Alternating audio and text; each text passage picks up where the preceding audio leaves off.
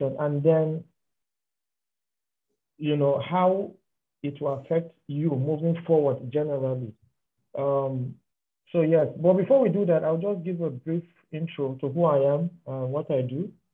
So my name is Andrew Randa, as you can see on my screen. I'm a lecturer at the Federal College of Education, Kontagora, in Niger State. I also do a bit of freelance work for the University of Jos, in Jos. I'm also the former media officer of Nigeria's under-20 national team, that's the Flying Eagles. And I'm also a member of the Nigerian Football Federation media team.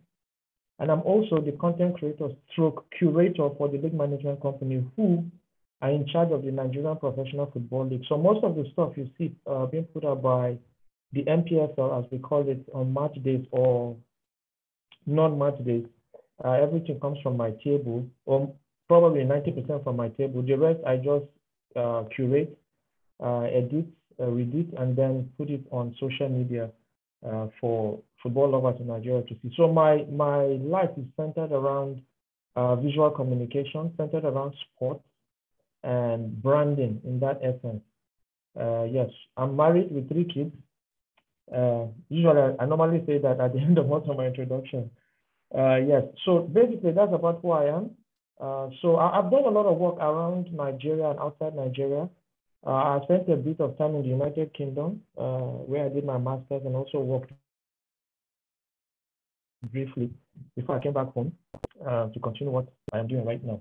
So I want to thank everybody for joining us, and I hope that we'll be able to learn 1 or 2 things as we go on.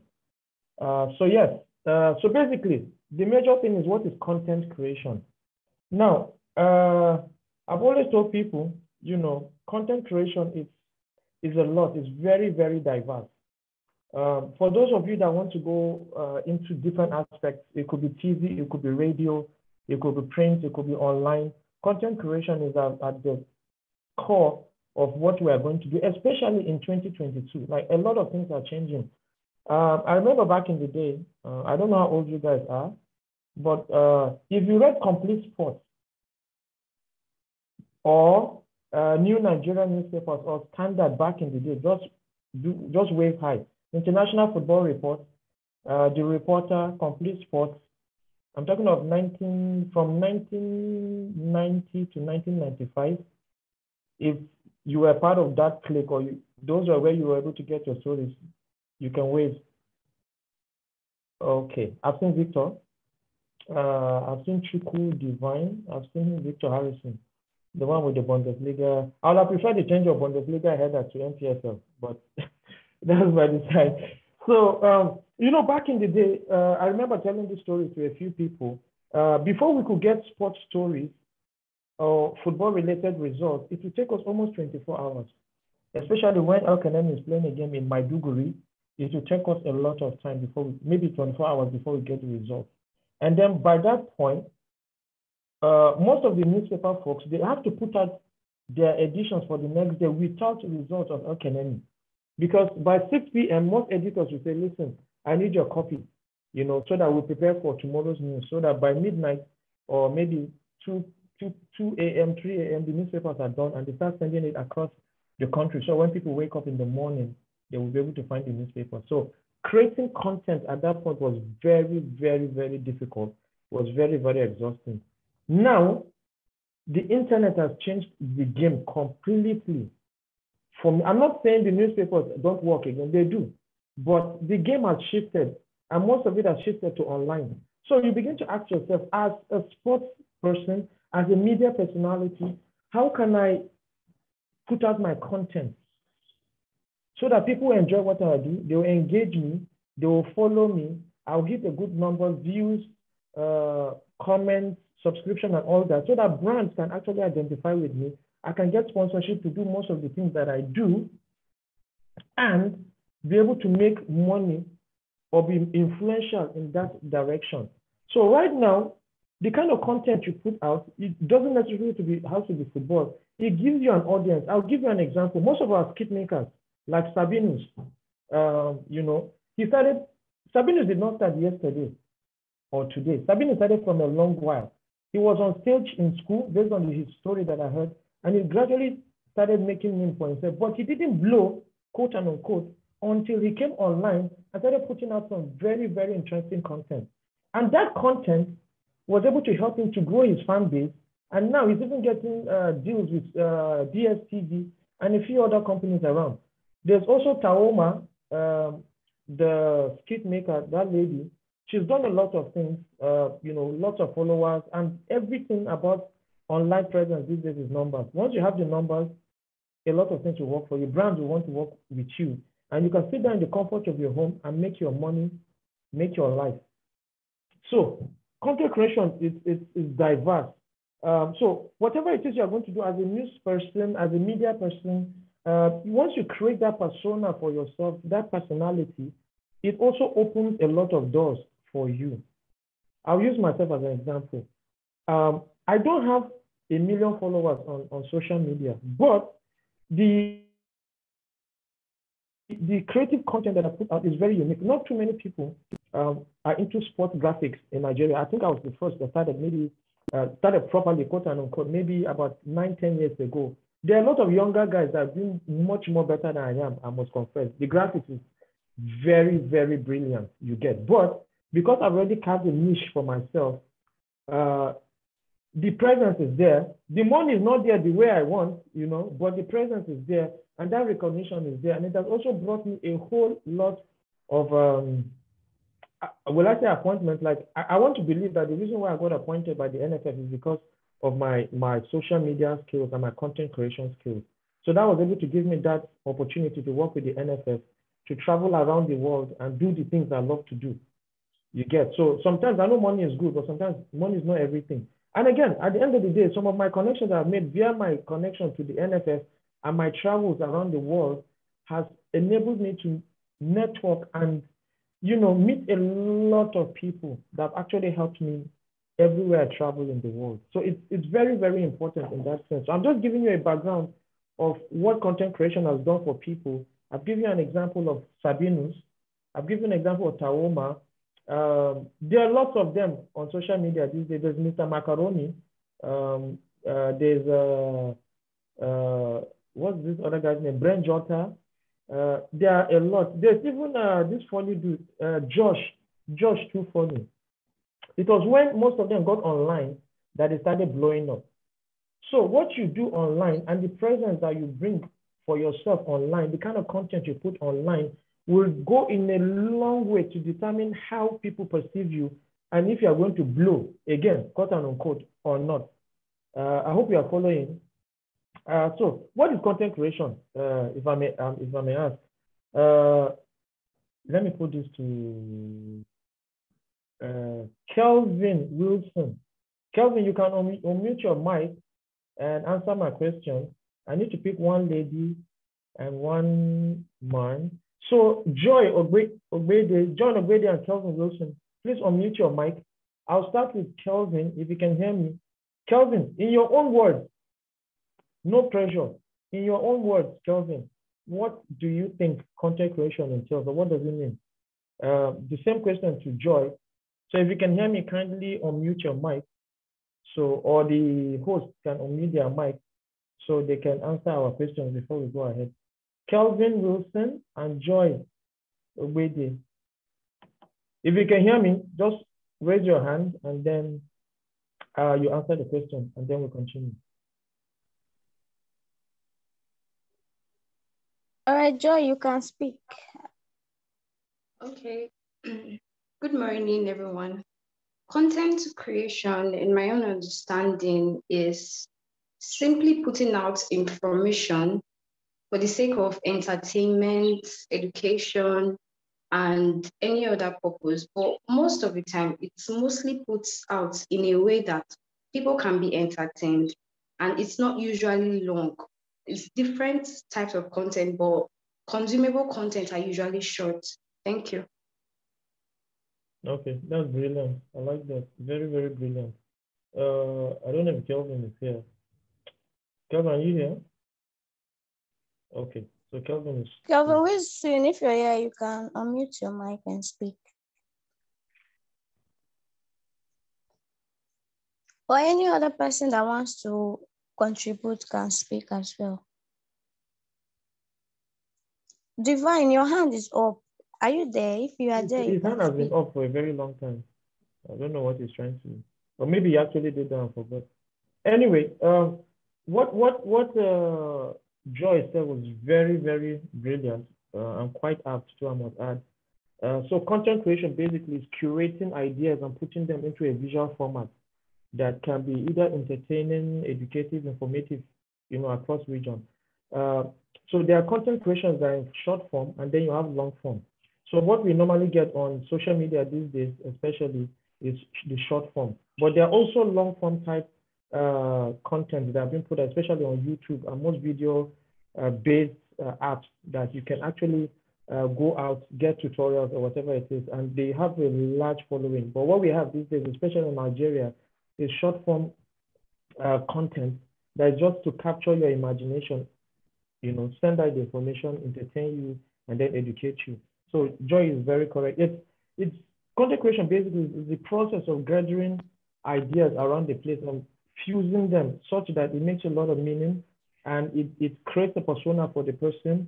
It sends out information, it educates people, and then it gives the audience an opportunity to engage with the person, either through the video you have put out or ideas they have via comment sections or whatever it is. And you can just list it out either as a video or as a blog post or infographics or even proper animation or graphics or whatever it is, in different formats. But the key thing here is to disseminate information, to educate your followers, to entertain your followers more or less. So it can be either one of the three or two of the three or even one of the three. Any of those is quite enough. I know a lot of skit makers these days that do funny stuff, but inside the funny stuff, you could get information and then a bit of education inside that. So basically, it's just about getting ideas around the place, curating them and fusing them together, to be able to make sense. So people can actually see what you're doing or what you're trying to, the message you're trying to send across or what you're trying to portray. Now, I've said, what does a content creator do? I just enumerated a little bit. I said it could be to entertain, it could be to educate, it could be even for the content creator to express his opinion on certain societal issues. We know people do stuff to talk about domestic violence, talk about even politics that we're in right now. Some skit makers, some content creators do stuff related to the political terrain that we are right now, telling people not to sell their votes, what to do, what not to do.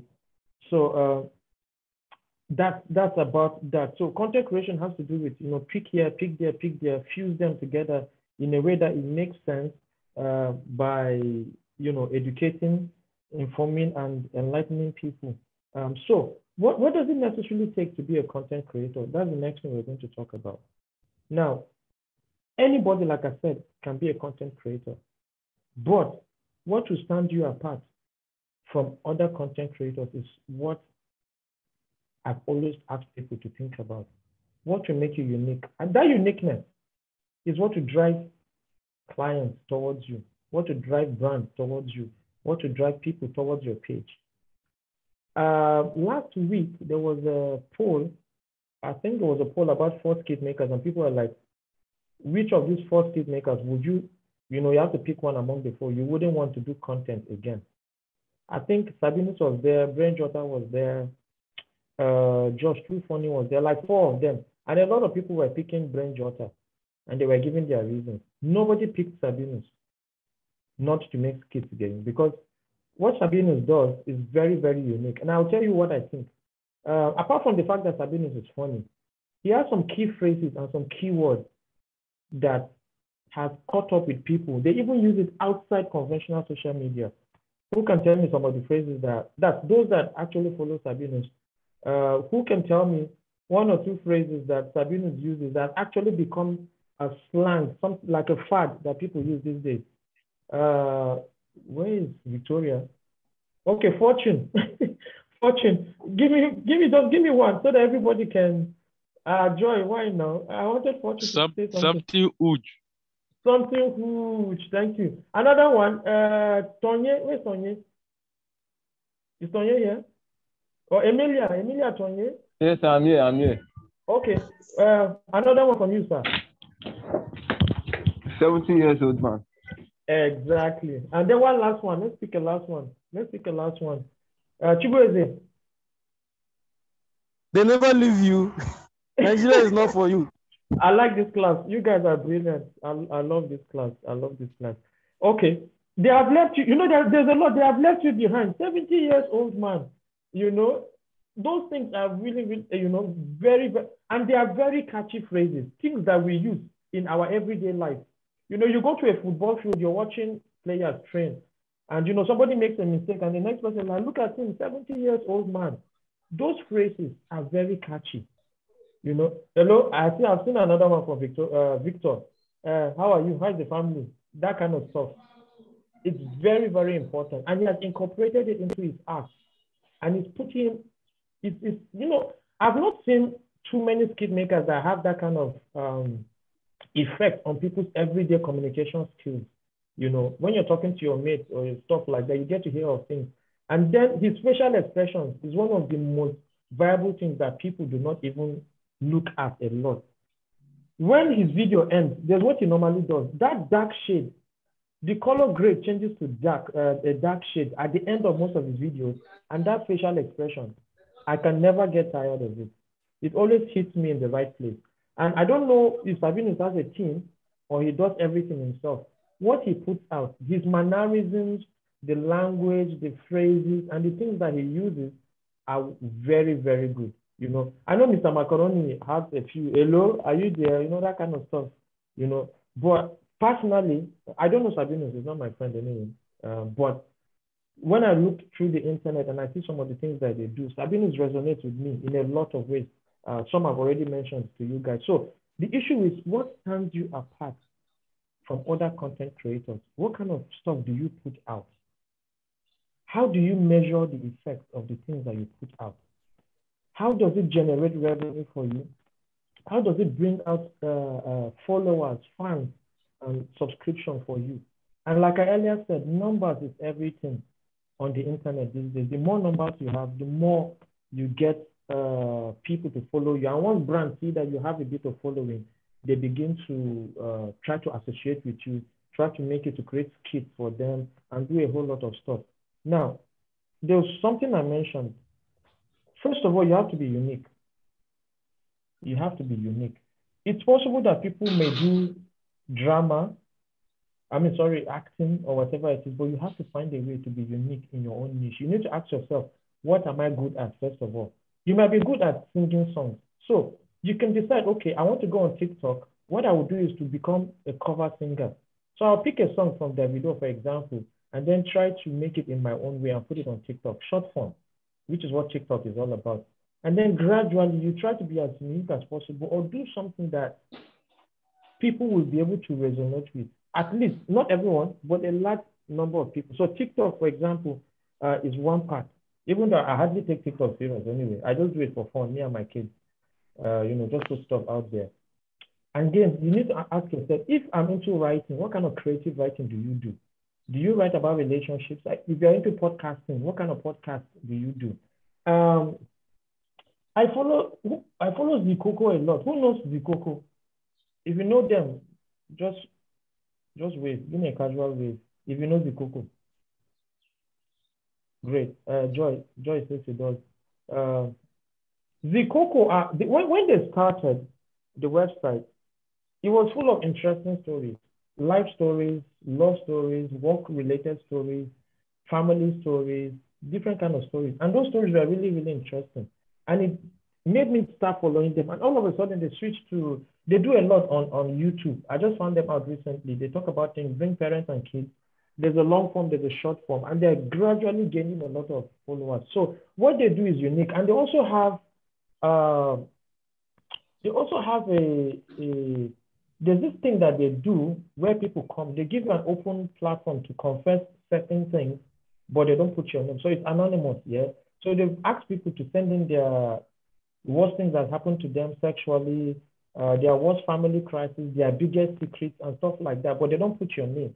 And so they put it into slides. You see them on Twitter, you see them on Instagram, you see them on YouTube, and those kind of things. People love to read stories like that. Those kind of things are very engaging. Amebo, is very, very huge in Nigeria. I'm not asking you to be Instablog. I don't like them. I'm not asking you to be gist lover. I don't like them. But the truth of the matter is, the way Nigerians are, we love amebo, we love gossip. If you go to Instablog, you see a lot of things. Tunde Ednot, you see a lot of, Tunde does a bit of good things. He's not the amebo type person. But you see Linda Ikeji, she's a multi-millionaire because of what she does. So anywhere there's news, anywhere there's gossip, she goes there. So I'm not going to tell you what to do, but those type of content creation is not exactly what I love to do. Because, I mean, nobody wants his business out there anyway, but other people thrive on other people's business and other people's misfortune. They make a lot of money through it and all that, but I will not advise anybody to do that. But again, at the end of the day, I cannot tell you what to do or what not to do. So there are different areas that you can get and make yourself very unique. I'll give you an example again. There's BR Report, Bleacher Report is an online platform for football-related news. They are in the UK, I believe. There's the UK and the US branch. They do a lot of creative graphics. It could be cartoon-like stuff, you know, that can really do a lot to bring people like me, you know, people like me that love graphics, love animation. They do a lot of wonderful work. So if you're on Twitter, go to @BR Report on Twitter and see some of the things they do. They have a large number of followers because people like football and they do a lot of, they are very unique. They are infographics, they are cartoon type illustrations, their animation is lovely, you get. And so if you're on Twitter, you can go there and follow them and see the kind of things they do. So it's all about carving a niche for yourself. So number one thing for you to do. Hello, can you hear me? Joyce. Yes, sir, we can hear you. Okay. Victoria, sorry, I said Joyce. So you need to ask yourself, what are you interested in? That's one. What are you very good in? That's two. What kind of audience am I trying to target? For me, I mean, like I earlier said, I'm a football person. So my target audience is football and basketball. My niche, that's my niche area. I try to create content and news in and around that. If you go to my Twitter at Randa Andrew, most of the things I do is related, especially these days that the Nigerian season is off and then there was a transfer window in Europe. I bring news of transfers of Nigerian footballers. So especially in the local scene and the international scene. So a lot of people are always waiting to say, I'm not Fabrizio. For those that know Fabrizio is incredible, to be honest. That guy has crossed over 1 million followers on Twitter. He's the #1 transfer guru in the world. But what I try to do is, my niche area is Nigerian footballers, home and abroad. So I get a call from many people, Andy, who is moving where? This is what I heard. Is it true? So I'm getting a lot of followers related to that area. Agents call me, bro, see what they happen, social person they move and all that, you know. So right now, as I speak to you, there's a Nigerian footballer that is going to Egypt to sign a 2-year deal, and you know, from a club in Dubai. He'll be in Nigeria this weekend, and then he'll fly out to Egypt on Sunday or Monday to sign his deal. So I already know this, and I might put it. Okay, somebody just said Fabrizio has 11 million. So you can imagine. I don't think any skip maker in Nigeria has 11 million followers. So people love football. So Fabrizio is there, you get. So, but for me, I'm not in Europe, so I don't get most of the news. But I can tell you that if it is Nigeria and Nigerian players abroad, 8 out of 10, I can tell you what is going to happen. You know, I'm gradually getting to 10 over 10, but right now I'm between 7 over 10 and 10 over 10. You know, just this morning I was able to speak to somebody in Eyimba, and I've gotten a lot of people are asking who has moved to Eyimba. For those of you that know Eyimba of Aba, this morning I was able to get who has gone there, but they asked me not to release that yet. So that's where I am getting. Me, I'm a local champion. So that's where I'm going at the moment. So you need to ask yourself, waiting I sabi. Not just waiting I sabi. Waiting I sabi do. Then how I go take one. Then how will people engage with me? Because engagement is also very, very important. So if you're a music person, you ask yourself, what kind of music will I put out that people will listen to? How will I put out the music? How will I allow the music to flow on the net? How will I look at the metrics? How will I influence the metrics? How, so you need to begin to look at some of these things. But the most important thing is to know what you are doing and to try to do it a little bit different for what other people are doing. Yes, when you start something in Nigeria, normally people start copying you or doing it in another way, but you have to constantly invent and reinvent yourself so that you try to stand above, people. It's very, very important so that you will not be, maybe Victor is this or Monday is this or Monday is that. How do you put yourself out there? How do you make yourself better than the next person? For instance, if we say Victoria and Olubumi are the same, do the same thing, what will Victoria now do? What will she add? What will she remove from what she's doing to make her stand out from what Bumi does? So those are the things you have to constantly ask yourself. You have to constantly look for ways to invent and reinvent yourself. For me, apart from transfer news that I create and put out, I also do a bit of graphics to go with it. I do a lot of infographics that many people don't do in Nigeria. Just one or two I've seen around, especially on social media, that do that. I also try to bring exclusives that people don't get from other people. So when I get that news, I curate it and I create a content so that people will know, this guy, if they find better news, authentic better news, this is the page to go. This is the person's handle to go. This person knows this person knows that. I can hit him up, this, and that. So sometimes I get invited to a lot of things. Unfortunately, in Nigeria, we don't monetize things as we should. So it's a bit of a problem now. We're hoping that it will improve as time goes on. So people can call you, come and do a lecture for us on this thing, come and do a presentation on this thing, But my house, okay, it is not online. You have to pay my flight ticket or pay my hotel bill or whatever. If the person is my friend. So sometimes I get paid my rate card for campaigns. It depends on what you are giving, but the flat rate for a campaign for a week, a minimum of 10 posts or whatever, is 150K. So it's either you take it or you leave it, because you don't have to price yourself that low. So those kind of things have actually opened doors for me. So people know that, okay, we want to do a seminar based on this, based on this, based on that. See the person that we're going to call, and you charge people for your time and for your expertise. So those are other areas too. It's not just the payment online, but the recognition that you get is also very important. That recognition can open a lot of doors for you. So the basic thing that I've said for this particular part is know what you're doing, understand what you're doing, and be passionate about what you're doing. The beginning will always be very, very, very, very tough. You're like an entrepreneur. So you have to be able to have patience and believe in what you are doing. You have to put yourself out there, believe what you are doing. Even if the results are not coming online, keep pushing, because that online, that will not push it to happen for you offline. That's why they are happening for me. Most of the money that I've made is offline than online. I'll give you an example. I was in Poland in 2019 for the FIFA Under-20 World Cup. I was putting out a lot of content regarding Nigeria, South Africa, and Senegal. And because of that, I met somebody in the airport who, like, okay, yeah, this person, a white guy in Warsaw at the airport. We're coming back to Nigeria. I was like, I like what you do. I like the way you portray this player. Who is this player? I told him this is the person. He said, okay, there's a club, Legia Warsaw, looking to buy a midfielder, a strong midfielder. And that's how we started talking. And before 3 months, the boy has moved. And, just for me connecting them to the boy, and of course, I had a small deal with them. I said, if the boy is going to go and sign, I will have exclusive media rights to whatever he's going to do throughout the duration of the signing and the presentation. They said, no problem. So, and again, because I introduced them, after the whole thing, I was able to get about 2,000 euros from that deal just for introducing the boy to them.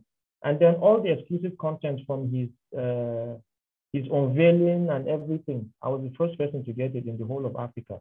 And I put that out before other people picked it up. So right now, I still have contact with them. So that person, if they are looking for any African footballer, or they want to sign an African footballer, they first of all call me, bro, do you know this person? Can you give us a lowdown or 411 about this person? Does he have an injury history? What can he do? Does he drink? Does he like women? Blah, blah.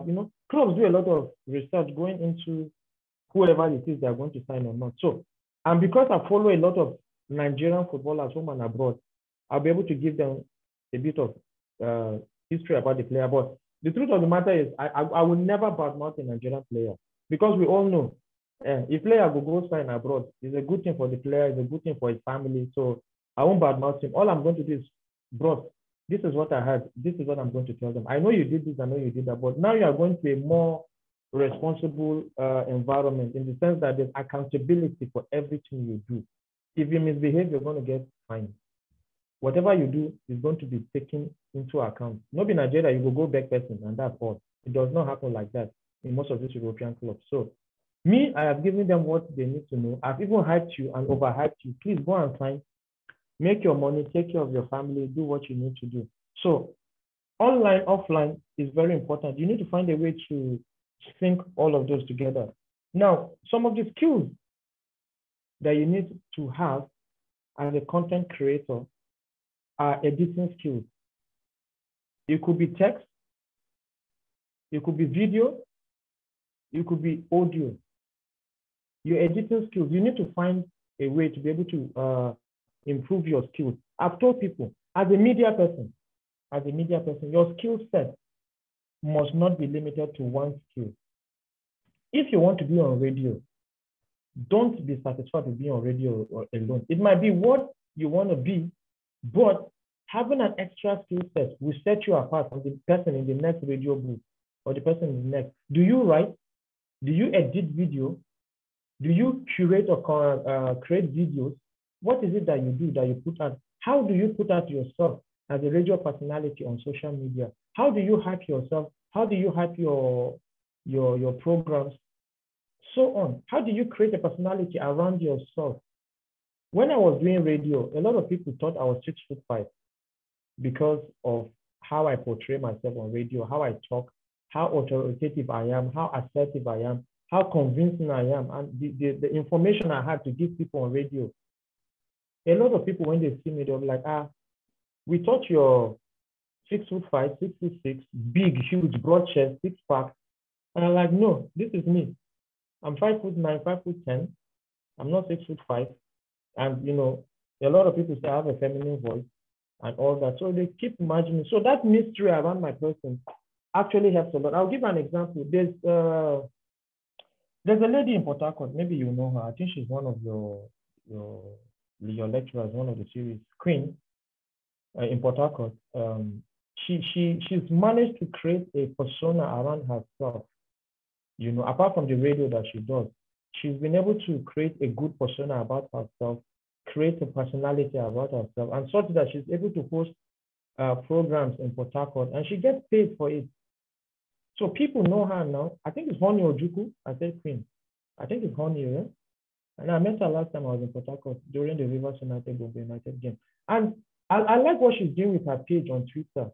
She's creating a very good persona for herself. She's actually cute, but it's not about her beauty. She's creating, if you see the kind of tweets she puts out her work, what she does, how she does it.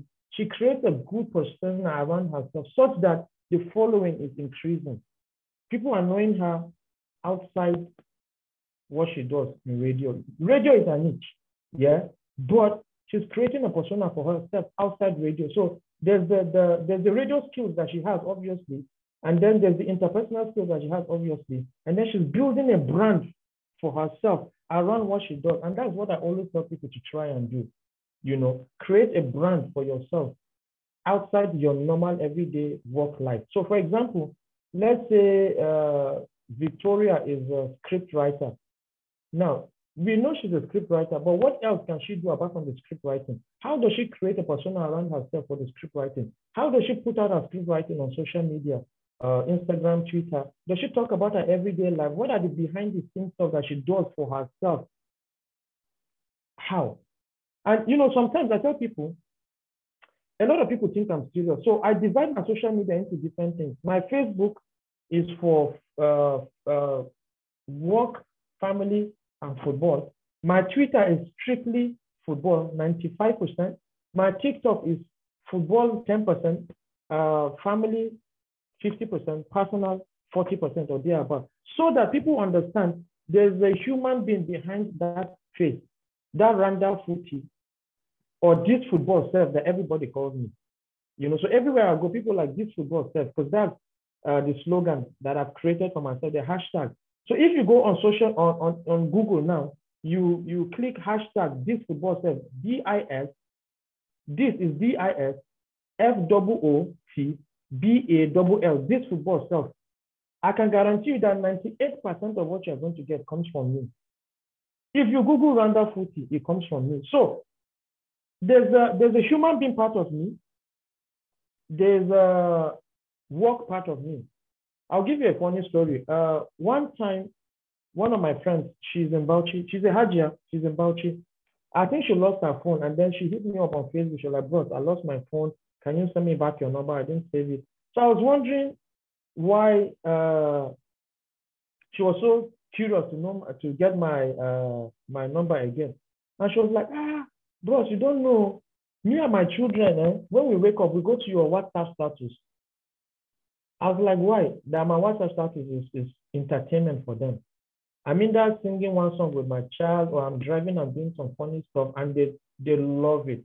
They love what I put out. In fact, one of them was telling me I should open a YouTube channel and take all my WhatsApp status content and put it on YouTube that's going to sell. I didn't even think about it like that, you get.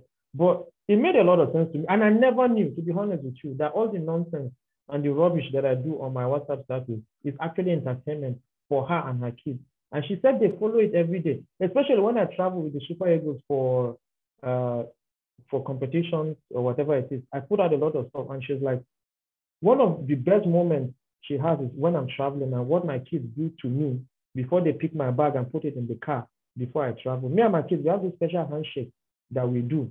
A lot of banter and stuff like that before I put my things in the car, before I go to the airport or whatever it is, or the park that I'm going. And I never knew. So at that point, she even gave me an idea. I was like, okay. So this funny things I'm doing that I think is just stupid stuff, people actually like it. She was the first person to tell me. The other person was like, bros, I prefer the behind the scenes stuff that you put out than even Nigeria too, Liberia and you. When the players are eating, when you're gisting with the players, when you people are on the plane, when the plane lands, when they're checking into the hotel, when they come out for training. I want to hear some of the things the players are saying before they dress up to go into the pitch to train. To be honest with you, after I did that, the Nigeria Sao Tome game that would beat Sao Tome 10-0, that was when I knew that people actually like things like that. Because I got a lot of comments on Instagram, Twitter, Snapchat. People are like, I like what you do. I even did a story on my travel from getting to the airport in Abuja, waiting for the team to come, being with the team, how everybody was tired, waiting for the flight from 10 p.m. to 12 a.m., how the players were eating at the airport, all these funny things Alex Iwobi was saying to Leon Balogun, the banter between Ola Aina and who was it? I think it was Alex too. And then Zaidu Sanusi speaking Hausa with Shea Abdullahi, Ahmed Musa. So people like that kind of stuff. Yes, they want to watch Nigeria play, but behind the scenes stuff is what they like. So it gave me an idea. Why don't you do some of these things? People like it, and it will generate a lot of following for you. There was something I put out on, was it William Tuskakong? It was on his mother's back. His mother is Dutch. She backed him like what an African mother would do. And that was my highest grossing post on Twitter for that particular month. It got more than 11K likes and a lot of retweets. I can't even remember now. So I was like, okay, people like things like this. People like stories. So these days, I tell players, boy, I tell Ahmed Musa, who is my friend, Ahmed, send me photos when you're 10 or 11 years old. I put it on Twitter. People like things like that. So as you go on, people know that, okay, when I go to Randa's page, I'm going to say a little bit of what I don't see on other people's page. That will put you apart. And I always tell people, what do you know apart from what people expect you to know? Think about this. What do you know apart from what people expect you to know? Let me even ask it. Where's Victoria? Are you here? Yes, sir, I'm here. Okay, let me ask you, Victoria, what do you know apart from what people expect you to know? Okay. Like my personal life and everything on social Okay, let me media. ask you this directly. What did you study in school?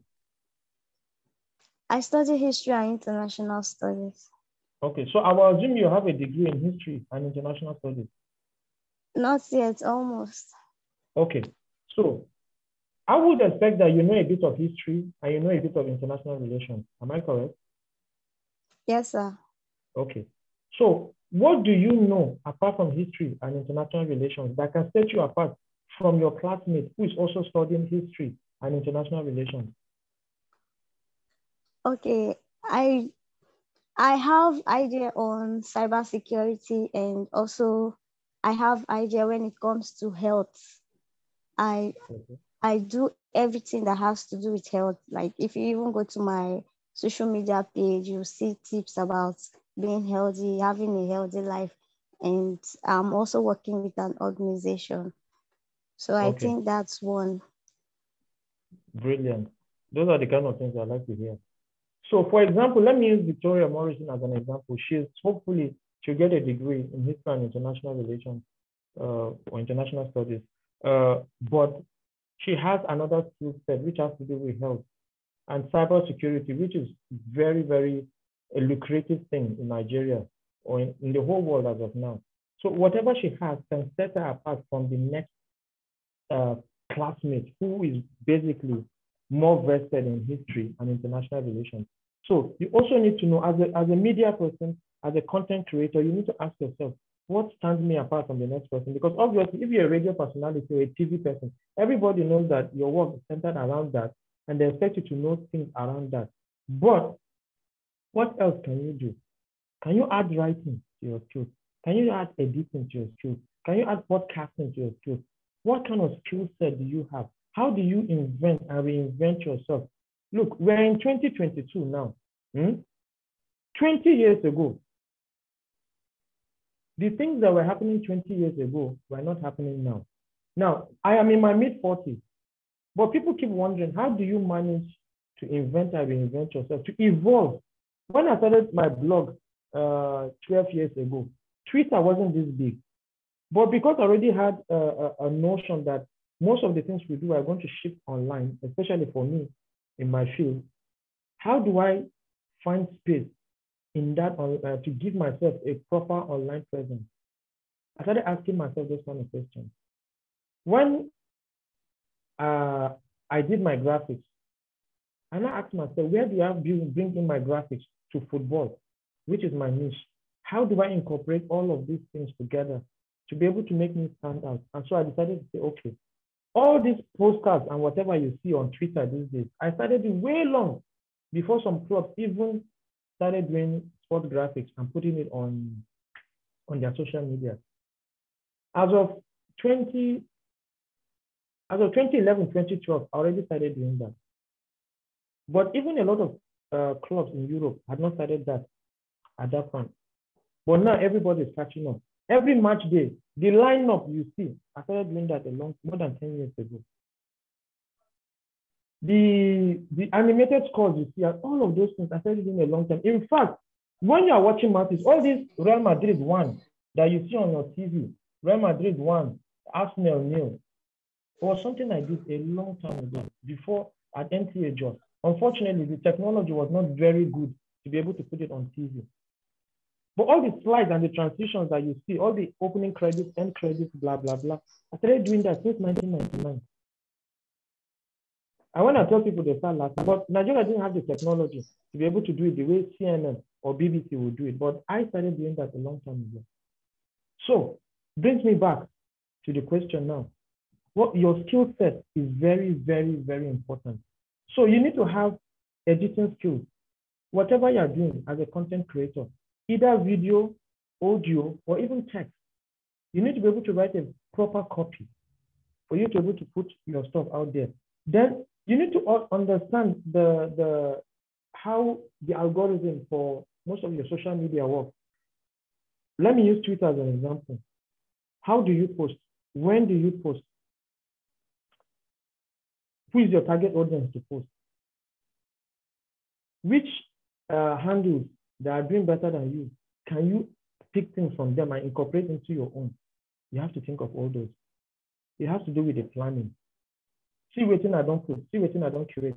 There are some times that once a breaking news comes out, especially for those of you that are on Twitter, you're into football or music. Once there's a breaking news, an artist is releasing music by 12 a.m. You don't plan those ones. You just put it out there because it's in the moment. But there's some kind of news that you plan to put out at, say, 7:30 a.m. when people are just waking up. Yesterday on my WhatsApp, I put something related to, I think on Instagram, email, WhatsApp, Telegram, and I asked people, when you wake up in the morning, what's the first app that you open? Let me ask 3 people now. Let me say the first 2 apps that you open when you wake up. Let's see, who is online now? Fortune. Is Fortune here? And we need to involve more people to talk.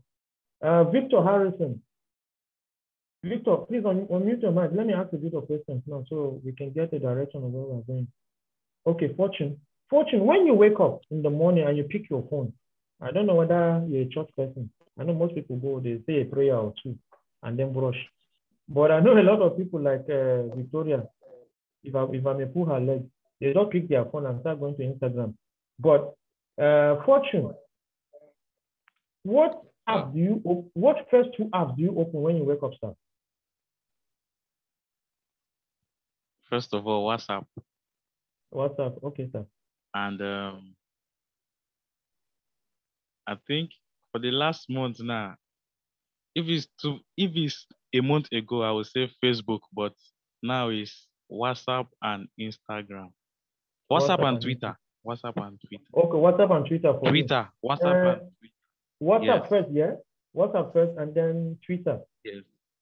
Okay. Twitter. Yes. Wilson. There's who did I call again? Wilson and who was the other person I called? Yeah, Victor. Where's Victor? Yeah, I'm the one talking now. Okay, sir. I like that Bundesliga thing. Do you know who that is on your DP, the Bundesliga, the frame of the player? Yeah. Okay. Yeah, that's actually my niche. Fantastic. I like it. So Victor, when you wake up in the morning, started. Sir? Okay, yeah. Before the training started, Twitter used to be the first app I opened every morning. But I'm part of this training, so I have to open WhatsApp first to check when is the first lecture and the timing. So these days, since the training started, it's been WhatsApp. But WhatsApp and Twitter, basically, that's where I work more. Okay, brilliant. I like that. So let me pick one more person so I can give an insight to why I'm asking this. So I know Fortune said WhatsApp, Twitter. You are also WhatsApp, Twitter, yeah? That's Victor. So 2 of them. Then we need a lady here. Jane Ezeala. Jane, please unmute your mic. Is Jane here? I'm here, sir. Good morning. Good morning, ma'am. So when you wake up in the morning, what are the first 2 apps that you run to? For me, it's WhatsApp and YouTube. WhatsApp and YouTube. Okay, brilliant. Yes, sir. All right, thank you. So basically, I put out this same thing on my status, and I wanted to get an idea of what people like, you know. And to be honest with you, almost 90% said WhatsApp. So I had an idea. What time do people wake up?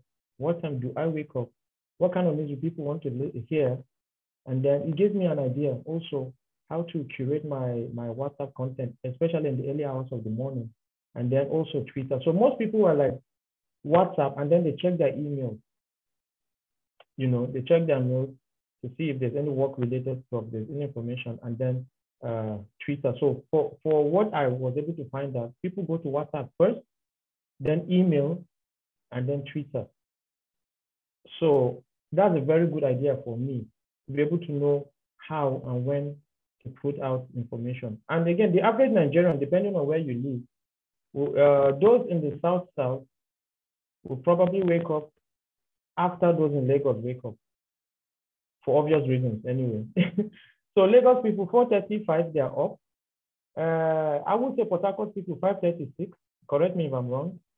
Kano people wake up 7 o'clock, even though most of them go to pray by 5:30, but they go back to sleep and wake up 7:30. My Jos people, maybe 6:15. But if it is raining, they won't even come out till 9 o'clock, you know. So I don't know, wherever you are, you can just go to the text area, the chat area, and I want everybody, please, in the chat area, just tell me where you are, and then what time, the average time that you wake up. So you can go to the chat, everybody, just drop a message, your first name, where you are, and then the average time that you wake up, so that we can see, and then maybe at the end of the class, we'll be able to discuss that to give us an idea of, you know, first of all, know where your audience are. If you're on just Twitter all the time, you know when they're going to wake up, and so whatever you're putting on, the first series of things they're going to read on their feed. If you're a Port Harcourt person, you know, stuff like that. So please, first assignment, go to your chat area and drop your location, your name, location, and the average time that you wake up. So some of the skills I spoke about, like the editing skills, are very important. Then you also need to know how to research a bit. All of these things I am doing now, I'm also researching with you guys. So you'll be able to know which time my people for Benin, they wake up.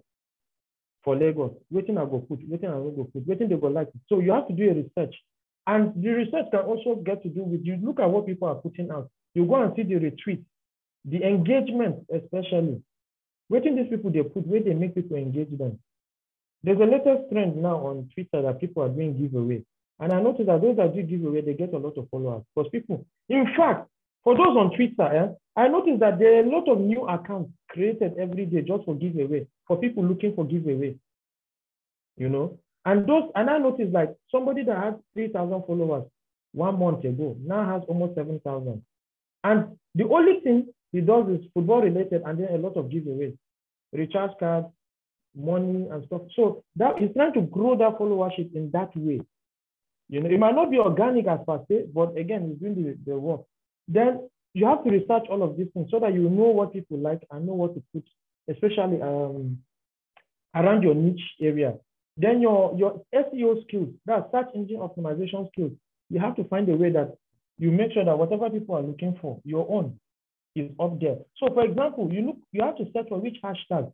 If you're a movie person or you're a cybersecurity person, which kind of hashtag related to cybersecurity is up there in the SEO, the search engine optimization. So if you type on Google, what are the keywords that will take you up in the first 5 or first 3 searches on results for searches on Google?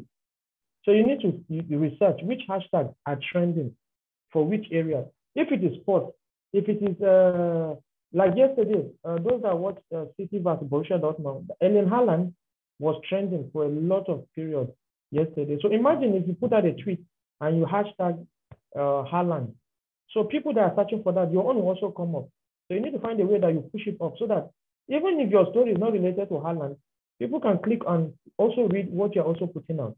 A lot of people do that. So they look for niche hashtags and not infuse it into their own tweets or their own posts so that it will take them up the ladder board on the SEO search. That's search engine optimization, SEO, which is something that people need to be able to understand properly. Even me myself, I'm still studying it to see how I can use it to the best of my ability. It's something I'm still looking at myself. Then content promotion. It's not enough to just put your content. If you have money, you can promote content on different platforms. You know, Twitter, Facebook ads. Twitter can also give you a button to promote your tweet for a small amount. So it will go on everybody's feed, not necessarily the people that follow you or people that are on your timeline. It goes to a lot of other places. So sometimes on Twitter, you see promoted tweets. No matter where you go, that tweet will also find a way to appear on your timeline, you know, and then data analysis skills too. So every app that you have has a back end that you can go, and see what you are doing and analyze what you are doing. Twitter has Twitter analytics. YouTube has its own, almost everyone. So you go to your back end and you see how your posts are doing. You see infographics of the flow, depending on which areas of the flow that you want to check. When it will show you how your post is working. So there's a whole lot that we can do, but our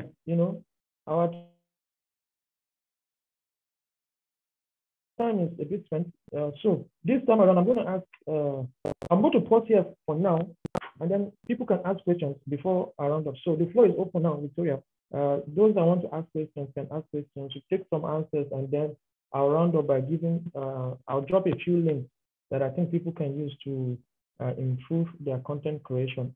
And then hopefully in the next 2 or 3 months, before the end of the year, some of you hit me up and say, this is the growth or progress I've made via my social media. I know social media, it's for banter and for gist and all that, but you can actually take one out and say, okay, this particular one, if it's Twitter, this is where I want to build my media related content.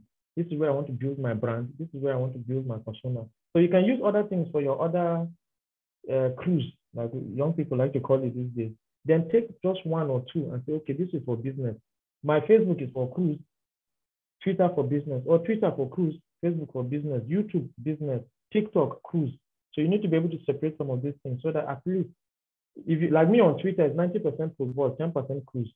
So you need to find a way around it. So I'll open the floor for questions right now. For those that want to ask, Victoria, the floor is open for folks now to ask questions. So I can answer them and then we'll round up. All right, everybody, we know how we do it here. Let's do things orderly. If you have a question, you can indicate by raising your hand or drop it in the chat box and it will be attended to. Thank you.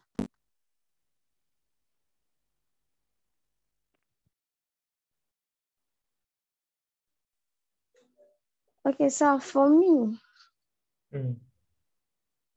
my question is this, like, some applications like the Twitter have a kind of environment that is a bit difficult if you really don't know how to play around it. And in a case where you don't really have anybody, like before I could know how to use Twitter, I asked so many persons and they were like, Twitter, I don't know. I'm not even a social media person, or I don't do Twitter at all. How do you get to sort those issues out for someone like that?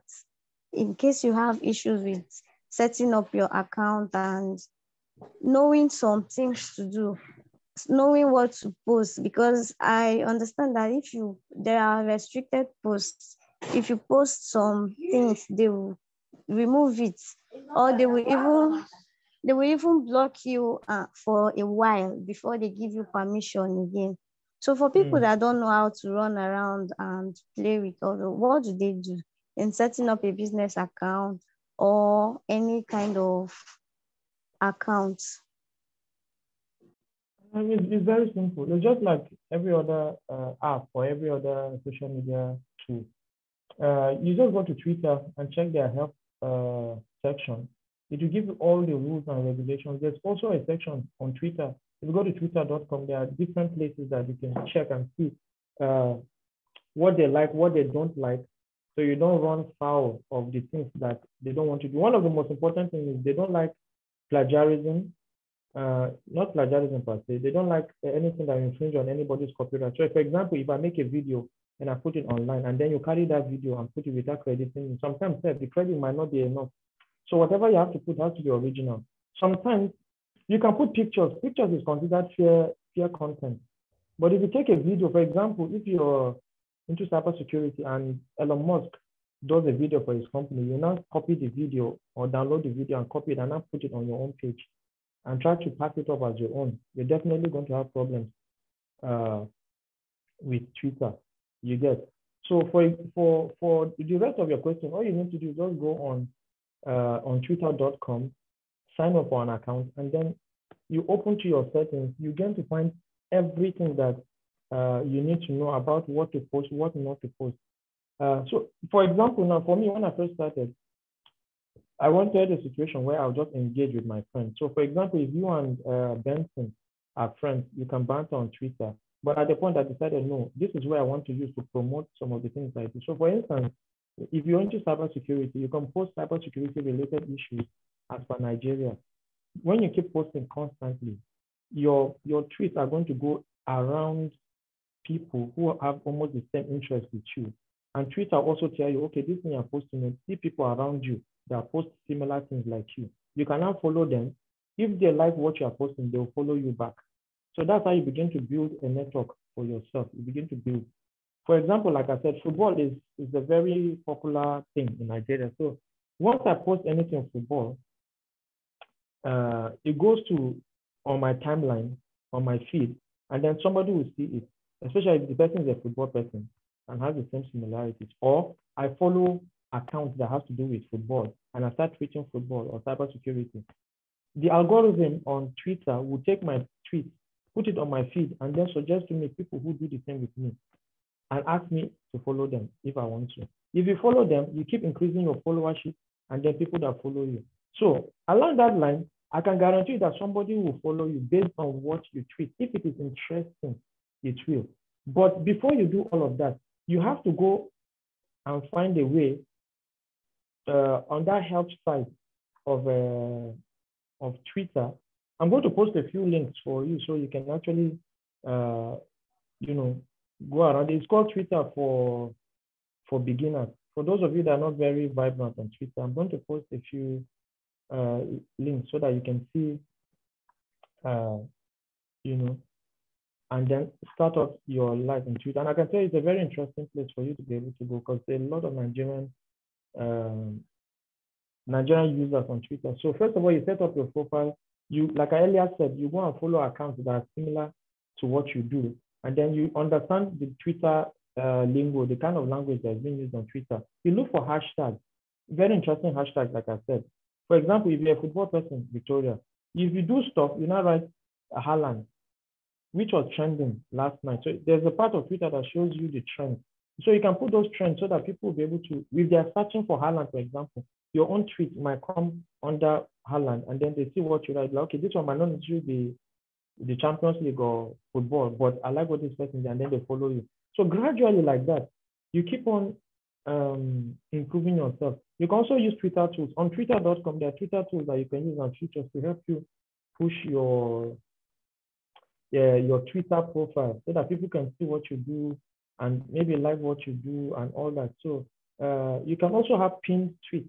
So for example, you can talk about what you do, introduce yourself, talk about what you do, and then pin what you do on your Twitter. On my Twitter, there was a jersey. I forgot to tell you guys, I also designed jerseys. I'm a sports skills designer. So in 2018, I designed a kit, a prototype, a mock-up, and then all of a sudden the thing went viral. So if you go to my Twitter at Randa, it's my pinned tweet. People are really excited about the design I did, and they're like, you know, that cost me a lot of trouble anyway from Nike, but that's a story for another day. So those are some of the things you can do, you know, to start. But it's very interesting. Once you go to twitter.com, I've already placed a link for you, Twitter for beginners. So you see how to register how to open an account, how to register, and then how to start tweeting. And then the hashtags you can use, then the kind of people that are in the same niche with you, you can follow, and then gradually start from there. Like I earlier said, it's not going to be easy. You know, it's not going to be easy, but you just keep tweeting, and then before you know it, your followers will blow up, and then gradually you become a brand of your own on Twitter. So I hope I've done justice to your question. Because I've dropped a link for you on the chat area. So maybe after you can just pick it now, use it on your browser, or after the class, you can take a look at it, and then hopefully it should be able to help you. You know, I'm also going to post a link from Twitter, 7 steps to get started on Twitter. And then that's even official on Twitter themselves. It's a very interesting place, you know. So I implore everybody to have a Twitter account, especially if you're a media person. People need to know what you're doing and how you are doing it, you know, and then so that you can create a presence for yourself media-wise. Let's not be satisfied with just doing our work. We also, as media people, also need to create a brand for ourselves. Like I used Honi Ojuku as an example. There are many guys. Equerry China Cheru is a big brand in Port Harcourt, and his persona around that Equerry thing has, done a lot for him. So I'm using Port Harcourt people in Benin, the volley of Patola in Benin.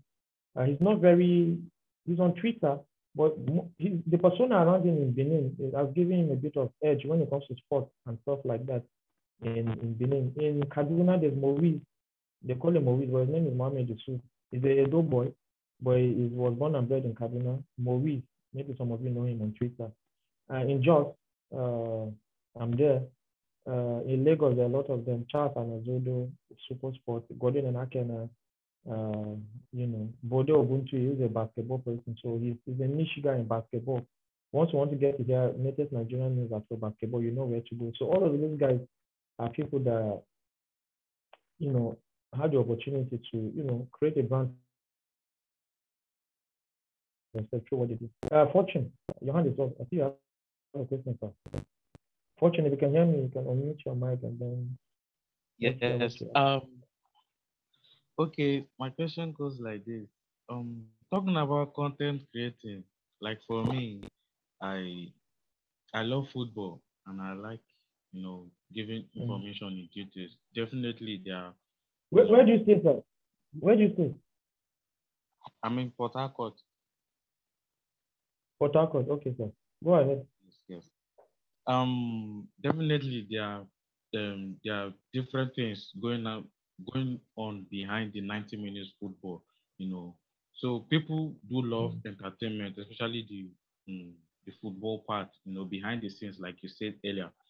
Me, I like searching about young players, how they will grow, what they will be in the next few years, where they will play, whether they will be injury prone and all that, And you say something close to that you usually do that, about players, especially Nigeria here, when they are going to travel and where they are transferring them to and all that. So I want to ask, creating content, where can you sort, for all this kind of information that that it will be right, you know, you know, you can't go out there and put out a content that is not that is wrong. The information is wrong. So where can you find these informations and all that you put in your content and all that that is right, the information is right? Okay, Fortune, for me, let me use myself as a case study. I've been able to build a history for myself in the Nigerian league for about 19 years now, 19, 20 years now. So I've been in the system, and because I've been in the system and I've proven to people what I can do, it's very, very easy for me to get information, even from the players, from their managers, from their agents, from the clubs, because they know me and they respect me. And because they see what I do online constantly. And so some of them want even a situation where I promote and I hype their club. For example, there's a reason why I asked you where you live.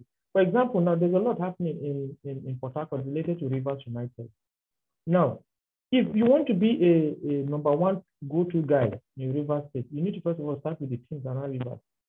You need to be able to let people know they can trust you. You need to be able to cover the team and cover them positively. People need to be aware who is Fortune Bestman. What does he represent? What has he done? What does he do? When they're able to answer your questions correctly, getting information will be very, very easy for you. In fact, you'll be in your room. People will call you, Fortune, see the player with the sign. See the player with the sign. See what thing they happen. You even go to their camp and nobody will disturb you because you have already created a niche for yourself. So for me, like I said, I started about 20 years ago. Just being a young guy, going to cover the league with my own money. Of course, that time it was passion. I knew the players. The players will normally see me. Oh boy, you can't cover our matches. How you doing that? So sometimes you meet the players, introduce yourself, do 1 or 2 interviews, put it on your Twitter, go to the games, register with Swan, find a senior colleague. Find a senior colleague in Port Harcourt that you can learn under, because I learned under people too. So for example, you can meet China at Cheru and say, China, I'm a young guy. I want to learn this thing. I want to be involved in this thing. I want to be a niche for myself around this thing. Or meet Sammy Region, Sammy, who is the facilitator for this thing, can link you up with Rivers United. You start going for the training, you start knowing the players by name, by face, you introduce yourself to the coach. Just do something positive around the club. It will open doors for you. So when you go for training, you see this player, where this player comes from? This player, like that's where we sign from Gombe or for Bengal Insurance. After training, you interview the player. That's how you begin to create a niche for yourself. In fact, players will now start calling you, boss, I dey meet a so club next week. You already have that information. So you, first of all, you need to be able to create something, aura, something around yourself as a person. Let people see what you have done. Let people see what you are doing. You get, so when they're able to understand who this person is, information will come very, very easy for you. And that's why I always tell, especially the younger people, create a niche for yourself, create a brand for yourself, let people know you. Don't sit at home and just be tweeting. No, go out there. I do that a lot. Go out there, let people know best man, I beg your pardon, what he represents, what he can do. So the little information you get, you keep putting it out there, you know, so that people can see and learn. It's as easy as that. Dancing.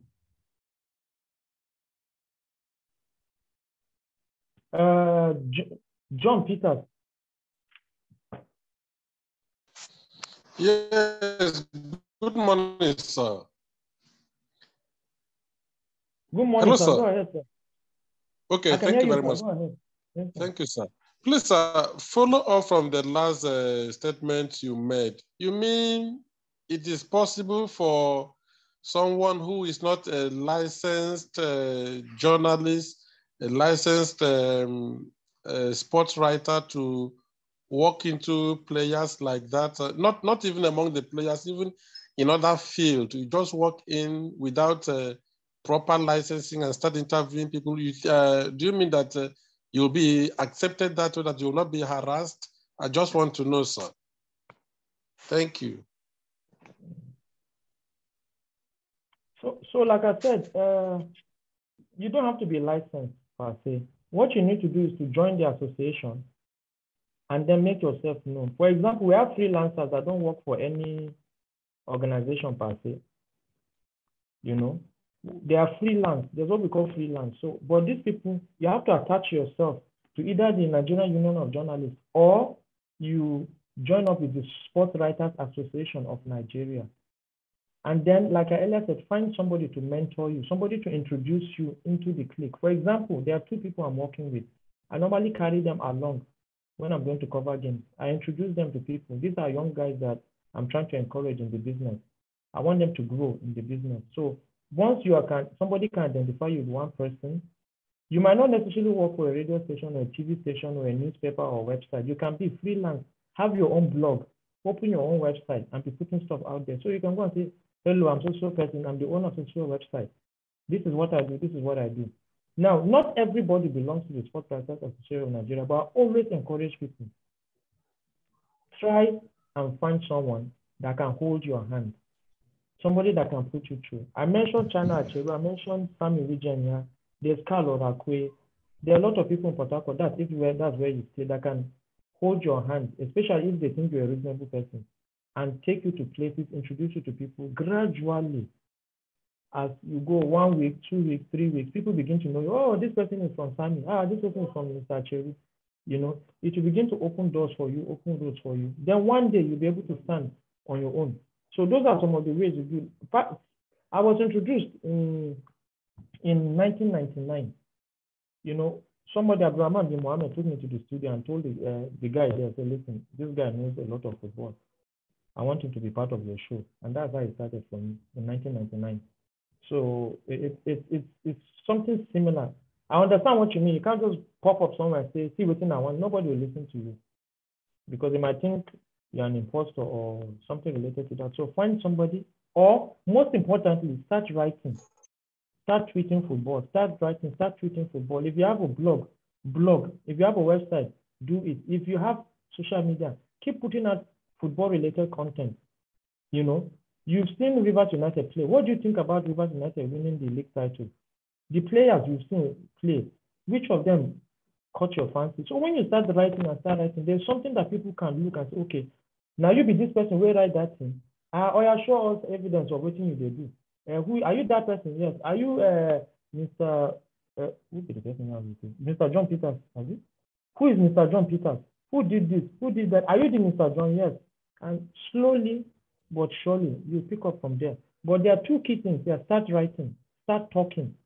Open a YouTube channel, record videos about Rivers United or football in Nigeria. Put it there.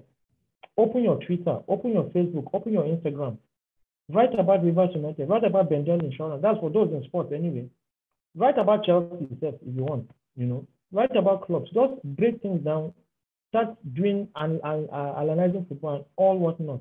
And gradually, before you know it, people will be like, there's this person that writes this and that. So you create a following like that. And before you know it, maybe Rivers United will call you, come and join our media team. Or what can you do?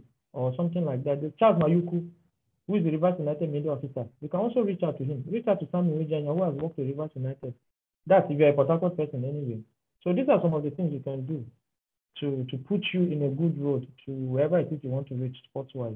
It's the same thing that happened to me. I talk sports. They're like, who is this guy? Who is this small boy talking football in 1999? And then all of a sudden, before you know, somebody called me. Can you come to South Africa for this thing, for that thing? And then before I know, another person will call me. And then I had to leave Nigeria for a while, When I came back, they're like, boy, are you back? Yes. Oh, yeah, come and join Super Sports, man. I don't think I've ever applied for any sport-related thing in Nigeria. I don't think so. I just get calls. Oh, boy, so person will call you. Come and do this thing for us. A lot of times, and then all of a sudden, the president of the Nigerian Football Federation called me one time in 2019 and wants me to be the media officer for the Flying Eagles. And that's how it started, till I left last year. Sorry, early this year. And then I've been working for the league management company, the LMC, for about 4 or 5 years now. And most of the things I do is remote. I'm in my bedroom doing most of these things.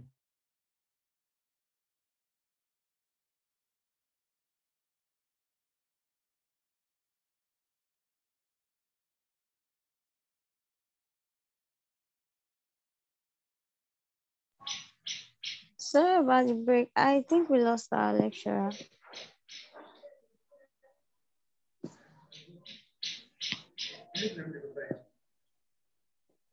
Can you hear me? Can anyone hear me? Yes, I can. Yes. Yeah, hearing you. Yes, I can hear Hello. you. Yes, we can hear you. Yes, I can hear you. Okay, I think we lost our lecturer. Let's just hold on for a while and see if he will join us. Maybe a call came in or something.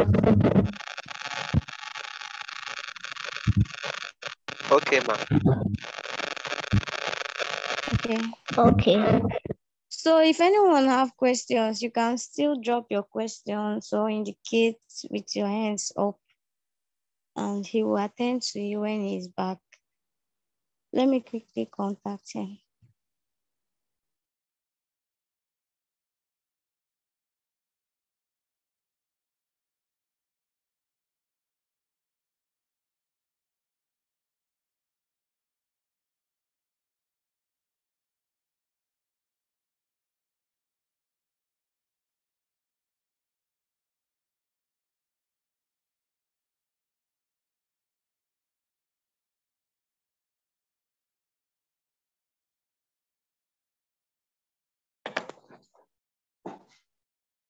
Hello? Hello, yes, Hello, sir. sir. Okay, Hello, sir. sorry. My network went blank for a minute. So I hope you can hear me now. Yes, sir. Yes, sir, we can. Okay, so I hope I have any other question? Ochibueze Nwoku. Yeah. Thank you, sir. Okay, my question is this: on Facebook, Yes, sir. those sponsored adverts. So I don't know how they come about it. One day I was just trying to see if I can get to how they do it. Then I began to fumble on the Facebook until I get to a stage, prepared. I wanted to advertise my own product. So I get to a stage where they said I should input my ATM number so that they will draw the advert money from there. So at that point, I became scared. How will I drop my ATM details? So how safe is it? And secondly, on Twitter as well, they will ask me to, if I want to promote my tweet, how do I also go about promoting the tweet? That's my question, sir. Okay, and usually the Facebook ads, they are not free. Twitter promotion is not free. You have to pay a token. So what I normally advise people to do is always, this is what I do. On my subscriptions, Netflix, I don't do Twitter. I don't do Twitter promotions or Facebook ads, but I've done that once or twice. But what I do is I have a card that I don't have more than 10,000 Naira inside. For example, Facebook ads is between $10 and $15 or thereabout. If you convert that to Nigerian money, it's probably 6,500. So I have an account that I put money specifically for Netflix, anything I'm doing online. It is when I want to do stuff that I take the monies and put it there.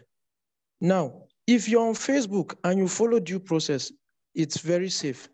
Twitter comes with a secured panel that you pay and you are fine, just like what you do for Netflix. It's the same thing.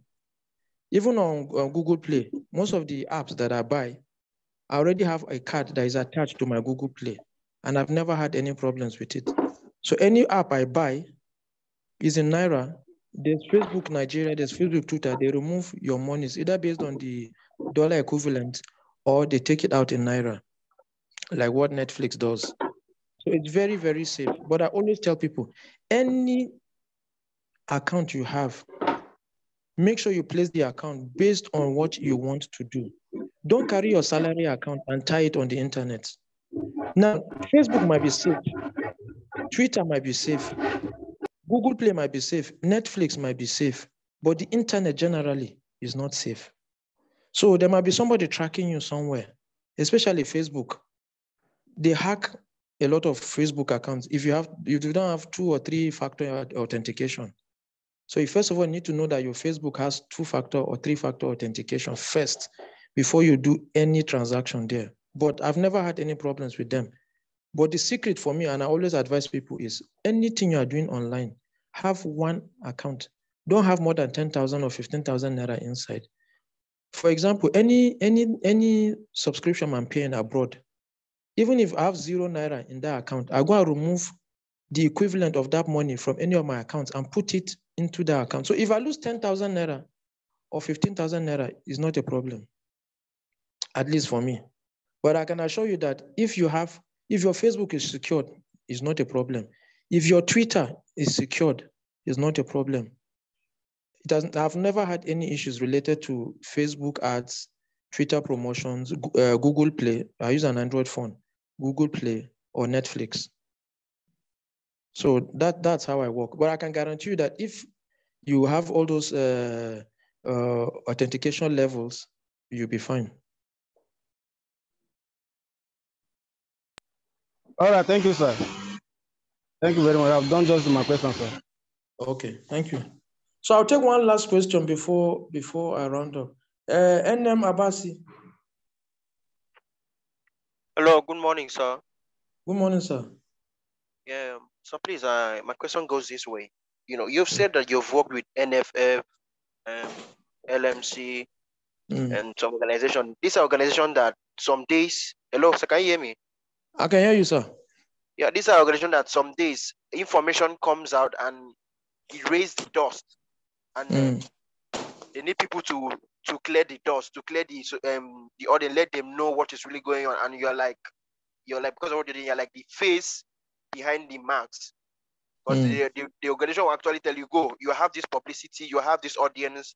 So how do you do this to that? How do you balance this information so it will not also affect your own personal social media platform? Because I think if people are really trusting you for what you're doing, and based on your content you're creating, information you're giving, and then they don't trust NFF or they don't trust LMC because of what they are doing. But because of the one that is speaking for LMT, they might say, okay, so that this guy is the same with demo. That means, how do you balance that? How do you come out from that? Like, to not affect your own traffic? Thank you, sir.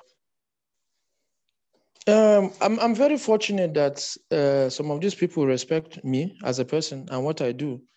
And so they try, most of the things that they try to put out, I try to let them know, I curate it to the way I want, so that at the end of the day, the questions will be less than more. Nigerians are when it comes to football, Nigerians are very aggressive, especially if they don't understand something or they think something should go a certain way and the thing does not go that way. I'll give you an example. Last season, not this one that passed, the previous season, Rivers United had a case against Jigawa Golden Stars. And then from the rules and framework of the league management company, the rules stated something different. And then the Nigerian Football Federation's disciplinary committee brought out something different.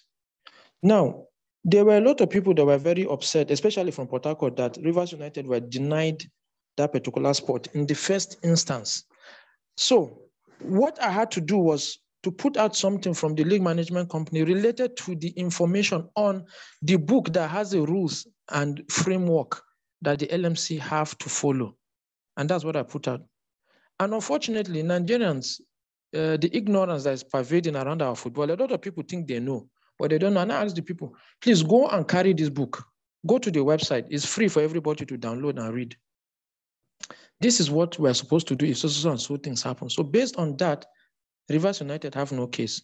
But when you went to the NFF, unfortunately, the disciplinary committee, which is independent of NFF themselves, said they interpreted it in a different way, which was quite different from the rule book. So when it came back to us, we now said, okay, listen, this is what happened based on the O&D. And the O&D from the NFF is superior to what we are going to say because the LMC is an arm of the NFF. So I was able to calm that one down. People who know me personally know I'm a man of integrity. I have never had a situation where something happened and I had to lie about it. All of them know I will never put out something like that. I will never do that. So if they bring it to me and I see that this thing is not correct, I carry it. I tell them, oh God, this thing is not correct. Let us put it this way. Let us put it that way. And most of the time, since I started doing stuff with them, I've never had any issues based on NFF this or LMC that. One thing you have to understand is when you are working or you are doing stuff from the top, it's very, very different from the bottom. Most people work with emotions, not facts, especially Nigerians. They work with emotions, not facts. So for me, as far as I am not lying to people deliberately, as far as the facts are out there, okay, let me even give you an example. A lot of people don't like Amaju Pinnick. They say it's arrogant. They say it's this, is that. Nigeria did not qualify for the World Cup, which is correct. Which is very correct. I will never go online and say Nigeria did not qualify for the World Cup. You get? But since I've known the NFF, Amaju Pinnick has been the one that has brought the most monies to Nigerian Football Federation. That one is a fact. I'm not making it up. Again, people don't understand that if you are in camp with players, if you follow them to travel, if you take a flight, a chartered aircraft from Airpeace to Morocco, how much does it cost? Don't forget, Nigeria has our under 20 female, under 17 female, Super Falcons, Super Eagles, under 20, under 23, Chan team, under 17, Beach Sand Eagles, futsal. How much do you think, from your own little understanding, do you need in 1 year to take care of all these people? There's camp allowance, there's match bonus, there's traveling, there's a lot of things. Now, if they don't pay the Super Eagles, it's not because they do not want to pay them or they have eaten the money. It's not true. Because if I was from the outside, now waiting, I go talk. But I've been from the outside, I've been in the inside. I don't see plenty things. But for a typical Nigerian fan, as far as the Super Eagles do not qualify for the World Cup, NFF is corrupt. Amaju Pinnick is corrupt. I'm not saying it is 100%, but the things I have seen, There might be some small hand change because it's Nigeria. This NFF is run as a civil service, the secretariat. So definitely things will happen. But what I'm talking about is strictly the national teams. So to answer your question and to be more direct, I have never been in a situation where I had to lie and then defend the lie. If I get anything on my table, I curate it to the way I feel people will accept or see. Although there are many people that will not see reason anyway. No matter what you do, even in your personal life, no matter what you do for some family members, they will still not like you. So that one is always going to be there. But I've been very lucky.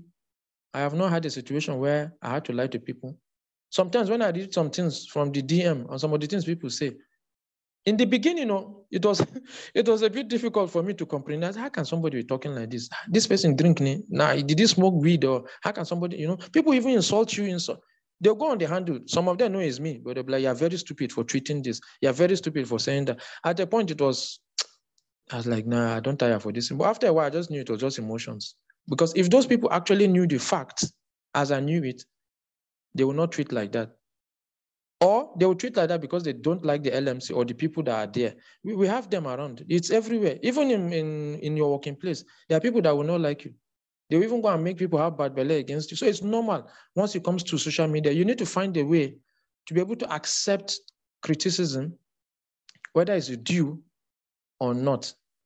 And then you move ahead. You cannot even dwell on them. That's the truth of the matter. Some of them that know me, they'll be like, okay, it's Randa. It's not a problem. So that's how it is. It's not easy, but I've been able to find a way to ignore the noise and then take corrections in some places.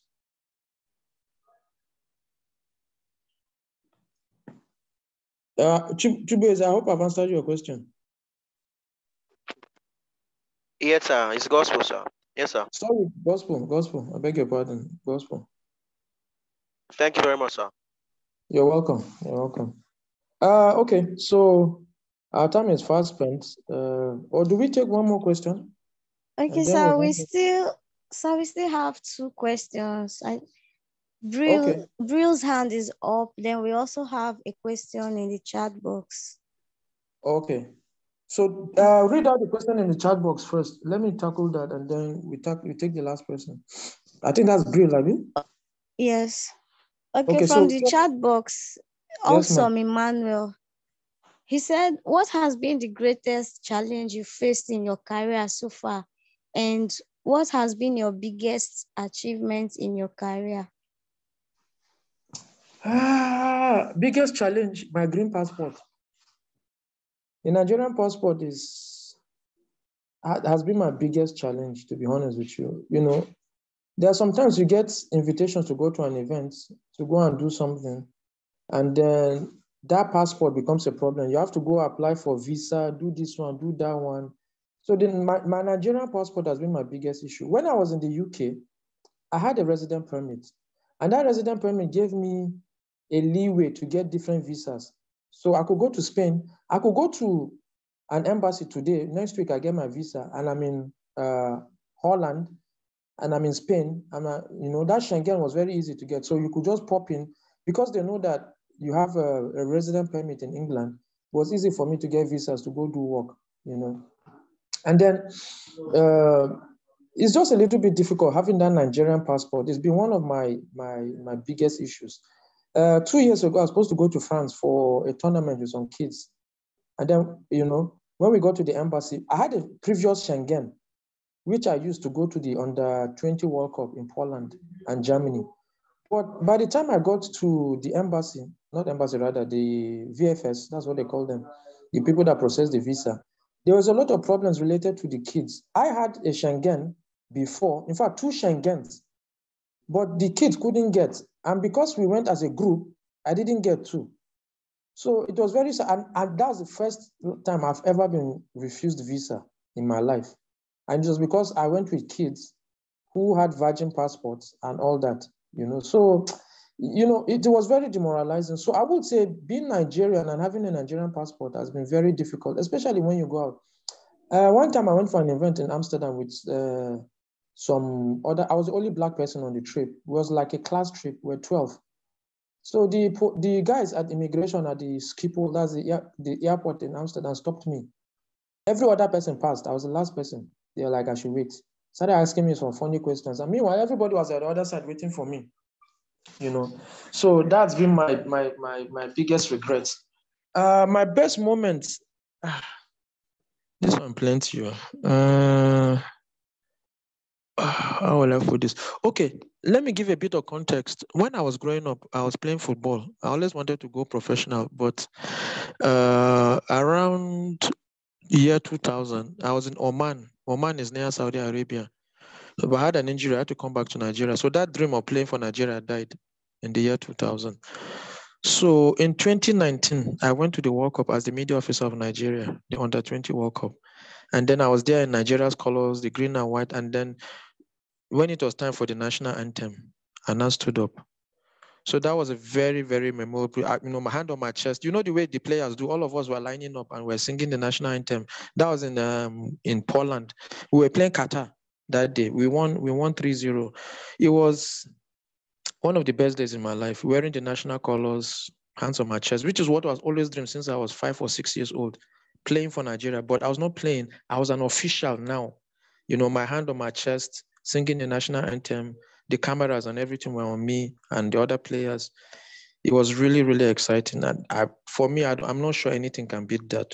There's a lot, but I really think that was the best, because at that point, my wife took photos of that period and I was almost crying. I know it sounds funny, but anytime I go outside and Nigeria is playing and I put my hand on my chest to sing the national anthem, it's always nice. But that particular one, that first group game against Qatar, lining up for Nigeria, wearing the Nigerian kits, your hands on your chest, singing the national anthem has to be the best experience ever. I had goosebumps, to be honest. I was looking at the stadium. In my head, I'm like, out of the whole Nigerians that could have been here, God has said, okay, Andy, you're going to be here, It was surreal. So that probably has to be the best, That has to be the best, to be honest with you. Then the second one has to be when I was embedded with the South African national team, Bafana, in 2015, when they went to play Niger Republic in Niamey. I was with the team. I trained with the team, I ate with the team, recorded videos, did text analysis for the South African team because their media officer was having problems to get visa from South Africa to Niger. So SuperSport called me. I should go because I didn't need a visa to go to Niger. So that was a beautiful experience. I met a lot of guys. Andile Jali, Sifiwe Shabalala, the guy that scored South Africa's goal 2010, their first goal at the World Cup, had meals with them. So that one too, I can never forget. Thank you.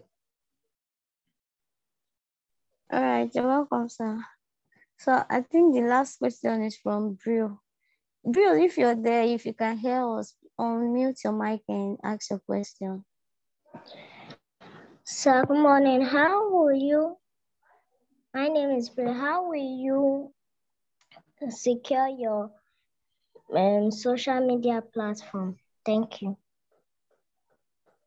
How will I secure in the sense that people don't hack it, or what do you mean? That people don't hack it, yes. I think I've answered this before. You need to, what many platforms do these days, even WhatsApp, is to give you a chance to authenticate your account. So it's either 2-factor or 3-factor authentication where they might ask or request for either a memorable word or something you can remember easily. They'll connect it to your email, they'll connect it to your phone and all that. So except the person who is trying to hack your account gets an OTP. And again, you have to be very careful. Sometimes you're sitting down, you get a message asking you to tap on an OTP to claim your account or something. If you make that mistake, as far as you're not the one that requested for an OTP, kindly ignore the message. So number one is be very careful. Don't click on any link you see anyhow. That's one. If it's not a link that you went to look out for, even if it is your friend that sent you a link that does not look legit, if the tiny URL does not look legit or that www is not there, most tiny URLs are bots. Bots are things that open up your space for people to be able to hack into your laptop or your phone. So number one thing, be very careful what link you open. Number two, always make sure that all your apps or your social media have 2 or 3 factor authentication. Very important. And number 3, don't go to anywhere. If you just see any useless pop-up on your phone, just close it. You don't have to open it. And then most of the apps that we use, they are not paid for. They come with ads. Try and close them. Don't always want to open apps that you did not, ads that you did not request for. So those are some of the things you have to do to be safe on social media. Don't click on unnecessary links. That's 1. Number 2, make sure that you have 2 or 3 factor authentication. Almost every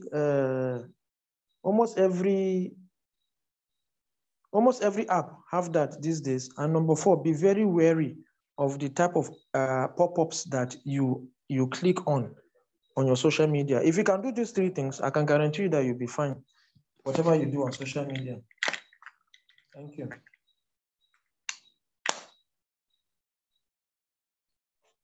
Victoria? Okay, so I think we still have one more question. Someone sent another question in the chat box. Okay. Okay, So from Chuku Divine Akelachi. His question is, what are the steps to take to get to your level? I have a dream of becoming a professional football journalist. Can I reach you on social media? I think that's 2 questions in one. I've already put my Twitter and my Instagram on the chat, so you can pick my Twitter, my Instagram there. You can send me a DM there, then we discuss it. Look, everybody can be anything they want to be. You can be much bigger than me. There are people that I mentored, and they are now bigger than me, in the sense that they've got more followers, more brand sponsorships and things like that. So yes, it's very, very possible, but you have to be humble. You have to be hardworking. You have to learn to build your social media organically so that you sustain your followers, in the sense that you have to put out content that is very engaging, content that is exciting. So you keep working, think about your niche area. Are you going to talk about the Super Eagles, Nigerian football, or you are more of an European football person? Even your European football, a lot of people Twitter or create content around that. What are you going to do to make you a little bit different from what other people are doing? So you need to start thinking of being very creative. When you're in your room, just sit down. Are you going to be a stats person for European leagues or a stats person for the Nigerian league?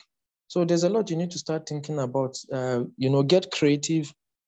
Think of areas you can key into. Do a lot of research. What is Randa doing? What is Virginia doing? What is China doing? What is Charles doing? What is Godwin and Ekana doing? Okay, this is what they're doing. What can I do differently? There's a guy called Sam in Ibadan. Sam, he's into stats. So anything statistics, Nigerian Professional Football League, everybody knows that he's the go-to guy, and he's gradually building a good following for himself, stats-wise. When was the last time this thing happened? Rivers United played 38 matches. They had 10 goals, this one, that one. Do infographics. Or Chijoke Akuneto was the first person to score in the second half in 10 consecutive games. That kind of stuff. So look for areas that you think people are not too into and try and create a niche around that and make it your own. So yes, it's very possible for you to be much bigger than me, but you have to be creative, you have to be humble, you have to persevere, you have to keep writing, keep curating, keep creating. And hopefully one day you'll blow, and of course you'll be able to make a proper living off social media, which is the prayer basically. And then, like I said, for everybody, not just for him, my Instagram and Twitter is on the chat. So if you have any further questions or you want to interact, you can just send me a DM on those ones. You follow, send a DM, and we start talking, So my Twitter is verified. So there's a lot we can do. So if there's a lot you can do, we can talk about it. As far as you're genuinely interested in taking it a step further, I think we should be able to sort things out from there. So yes, I hope I've done justice to your question.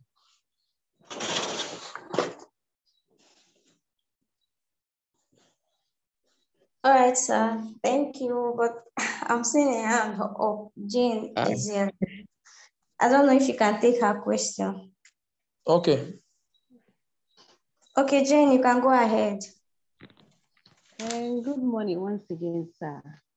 Good morning, ma'am. I have a question that has been disturbing me for a while now. Okay. When you talk about sports, there are a lot of games associated with sports, such as tennis, cricket, etc. So my question is, why do we have more of football journalists in quotes than other aspects of sports? Does it mean that those tennis are not lucrative enough for one to go into it? Sorry, so your question is, why are there more sports journalists in football than other? No, yes, football journalists in quotes than other aspects of sports, such as tennis, cricket, and etc. It's the answer is very simple now. Okay. The answer is very simple. Which sport is the most popular sport in Nigeria or the whole world, in fact? It's football, but for me, sir, I love tennis. That's why I asked this question. No, there's nothing wrong in loving tennis. I'm just trying to answer your question. There's nothing wrong in loving tennis. You get? I'm just answering your question. The truth of the matter is more people are interested in football than, since we were kids, football has always been there. You hardly find, you can have an open field and you see children playing football. But it's very difficult to find an open field and then you find children playing tennis. So it's a matter of how you grew up. It's a function of how you grew up, and then the facilities available. You know, but that is not to say that tennis is bad. No, we have a lot of people who love tennis and actually make a living out of the tennis. There's Latifa Adebayo, there's Biola Omowanle, Chuku, who are very, very vested in lawn tennis and table tennis. Like Latifa is the media officer for Africa, for International Table Tennis Federation, and she's association, is it ITTF, Table Tennis Federation, and she's a Nigerian. So there are a lot of people that do table tennis, a lot of people that do sports, but it's not as many as football. We also have basketball people too, you know. So it's very, very good, and I actually encourage you, if you like. You said lawn tennis or is it table tennis? Table tennis, sir. Yes, I actually encourage. Please, let me tell you, because there are not too many people involved in table tennis, it will be much easier for you to break into that circle, especially if you're a lady. Okay. The only lady I know that does table tennis in Nigeria, that covers table tennis, in fact, because of her love for table tennis, she's now the media officer of International Table Tennis Association Africa. You get? So she goes all over Africa covering events. She's the media officer and she has a team under her. So I will give you her, I will drop her. Okay, send me a DM on Twitter and I will give you her Twitter address, and then I'll talk to her that there's a lady. Where do you live? I live in Port Harcourt, sir. I'll tell her there's also a lady who is interested in table tennis, so she can mentor you. Okay. And then she's the only person that I know that constantly is on table tennis and lawn tennis and tennis. I'm sorry, they don't call it lawn tennis again. You know, and because of what she has done, the kind of content she puts out, she's been able to get a position from the International Table Tennis Federation as the media coordinator for the International Table Tennis Federation Africa. Okay. So today she's in Egypt, tomorrow she's in Tunisia, Algeria, South Africa, like that, you know, doing her thing, and she's making it. And they pay her in dollars, not naira. Well, I think it's dollars anyway, not naira. So it's a very niche position. So for everybody listening, football is not the only thing. There are other sports you can do. My own is like, my passion is football and basketball. So you can go into tennis, you can go into badminton. We have people that cover racket sports, but we are not much. There's this guy called Dare Kuti. Kuti covers combat sports and volleyball. So karate, judo, taekwondo, that's his forte. So you need to look at areas. If you think football is too saturated, you have to start picking interest in other sports that can create a niche for you. So people know if it's badminton news we're looking for in Africa or West Africa or Nigeria, this is the person they're going to go to. I hope I've answered your question. Hello?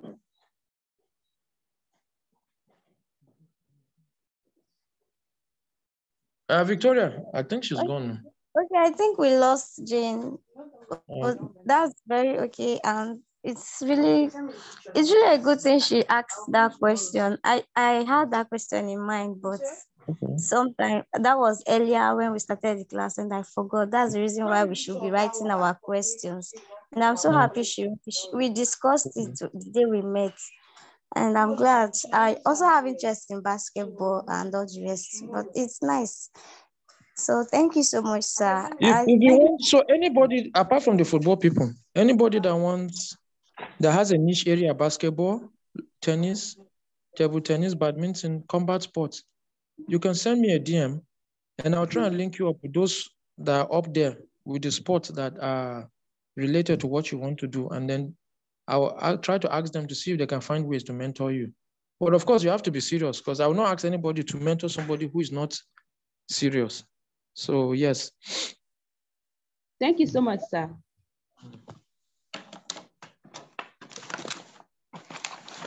Okay, so let me just round up now so that we can go and do other things that we want to do. I have another meeting now. So basically, content creation is all about putting out stuff there that will interest people, make people engage with what you do, and then hopefully, build a good following for yourself. Now, if your content is good, if your content is exciting, if your content is catchy, if your content is what people want to see, they will keep looking forward to seeing more content from you. And the more content they try to get from you, your analytics, whether it's Twitter or Facebook or TikTok or whatever it is, and I think TikTok is another thing that people have not put their eyes on per se, so you have to keep working hard, keep thinking of ideas. Don't make your content boring. So whatever you do, even if you work in an office, your own private social media should be about stuff that will promote you as a person, what you do as a person, so that at the end of the day, like Victoria, for example, maybe by next year, she'll be able to build a large following and people will know that, okay, if we're looking for something, this is a page to go to. They might try to go to our YouTube to look for content, just either for fun or for information or for education or whatever it is. So it's a very, very important area of the media that, especially in these times, everything is migrating to online. And then people are looking for key areas and niches that they can catch that will create things for them. So I think we should be able to look at those things and do better in that regard. Thank you very much. You can follow me on, like I said, at Randa Andrew. The description is on the chat for Twitter, for Instagram. You can follow me. There's mostly football related. Yes, I'm putting those things that are from the professional side that you can link up with me and then we take it up from there. Thank you very much and have a lovely day, everybody. All right, thank you very much, sir. Thank you so much and everything. You're welcome. You're welcome. Okay, so guys, I think we've come to the end of the class. I know some of us did not get our lecturer's social media handle, so I can also share it for you. I screenshotted it earlier when he shared it with us. So we will meet in class on WhatsApp. Please make sure you do your assignment. Thank you.